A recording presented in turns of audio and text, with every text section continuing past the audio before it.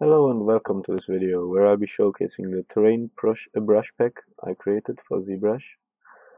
And yeah, I'm gonna start by doing a simple terrain in Zbrush. And for this I usually start with a base mesh, like a plane mostly.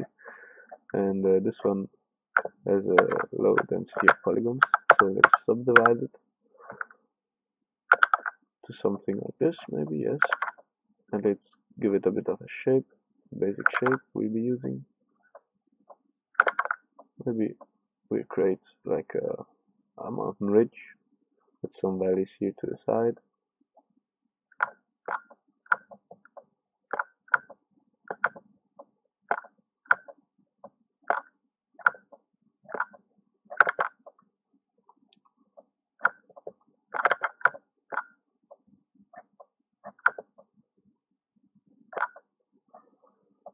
Maybe let's go in and trim. Let's trim this a bit. Where is it? Trim dynamic. Go ahead and give it a bit more of some hard edges.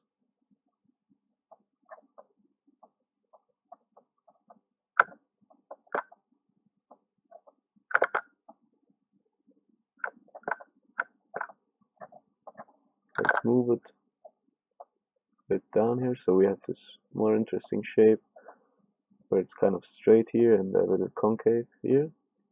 Okay, and I think we can go and apply some brushes. Let's blur this area here. Okay, that looks fine. And yeah, I think let's start just working on this little concave area here. We're gonna load in some brushes. I have three types of brushes: valleys, peaks, and slope details.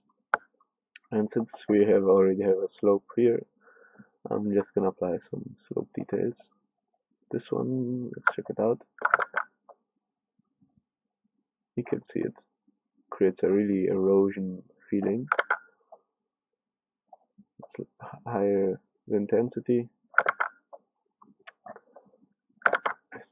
I still think we need to adjust the shape a bit.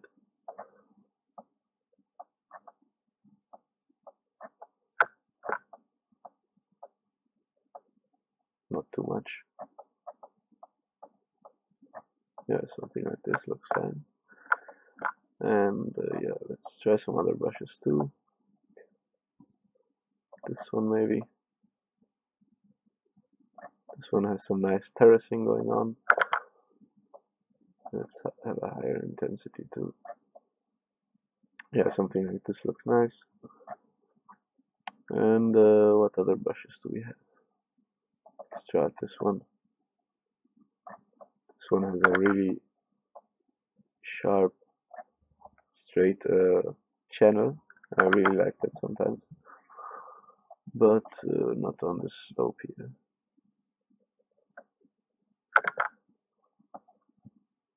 You see, it's really easy to work with a lot of brushes. You have more choices. This one maybe could work.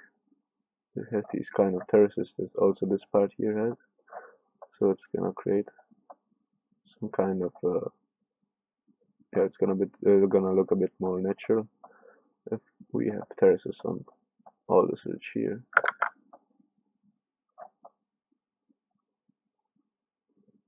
Yeah, I think this looks fine. And lower here on the valley we could use maybe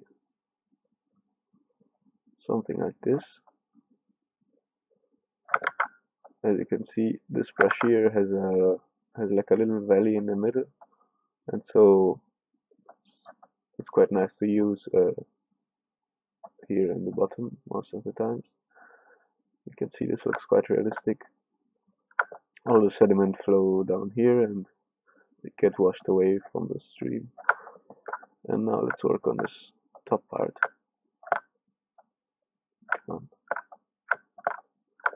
Here you go. We're gonna still use some, no, maybe we can use one of the peak brushes up here. Something like this maybe, to kind of yeah, accentuate the ridge, maybe not this much, but like this. You can see it creates this nice feeling, which can be adjusted with the move brush.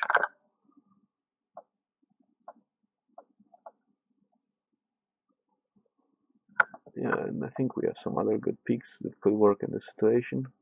Maybe this one. Yeah, you can see with this straight line it really matches up with the shape, but it needs some adjustments.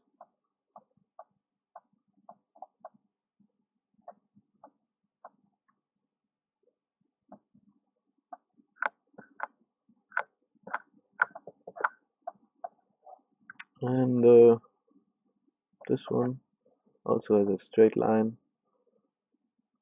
so it matches up too. And you can see now over here we have a really cool profile with some little hills and peaks. But this profile here got a bit messed up, so let's get that back to where we want it.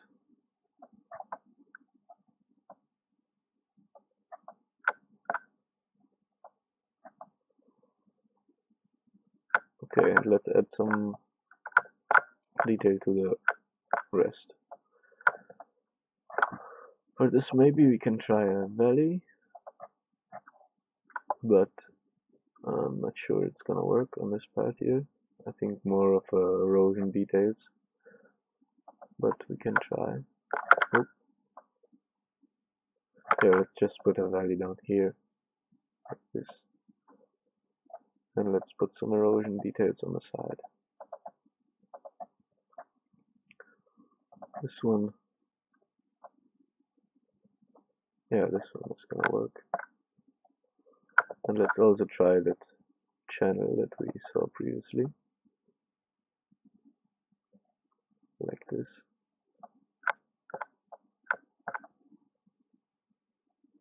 And here's some little more details. Maybe a very harsh one. This maybe.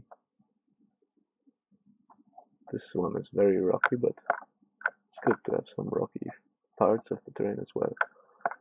There you go. This one was very easy to create, a couple of minutes. Let's get the valley shape right. Something like this. And now you can import this into whatever you're using for the terrains.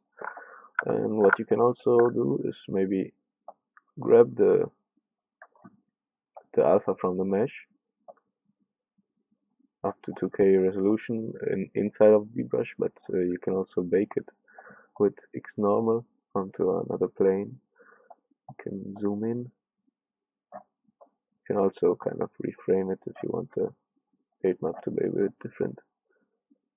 But yeah, straight from the top looks best most of the times. So like this, we have our alpha, we can export it. Okay, I hope you enjoyed this video, you learned something, and I hope you're gonna enjoy my brush pack too.